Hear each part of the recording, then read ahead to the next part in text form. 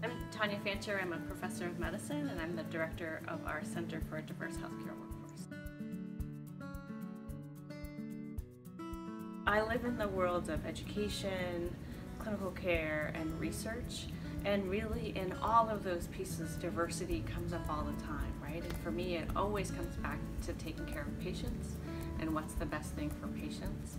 And so I see the work that we do in the School of Medicine and the School of Nursing, but what I would like to see is that work happening at other places.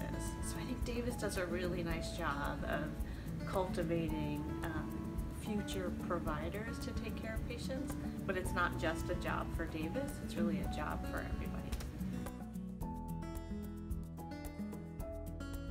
I can just tell you what I've learned from students and sort of and what they've talked to me about with what's the experience like when you don't see faculty and why is it so critical for them. And what students tell me is that they need to see role models that tell them that yes, it's possible, right? So it's something to aspire to, and that there's nothing like that that's better than a doctor who comes from your neighborhood or looks like you or speaks your language or comes from the same country, right?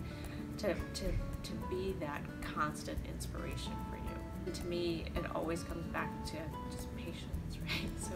So if patients need a doctor and they need a doctor who's in their neighborhood and they need a doctor who speaks their language and they need a doctor that they can trust within 30 seconds of seeing that doctor, that's what diversity is to me. And so it's not necessarily something that's visible. I think it's something that's experienced, I guess. And I always bring it back to patients. Like that's what matters the most.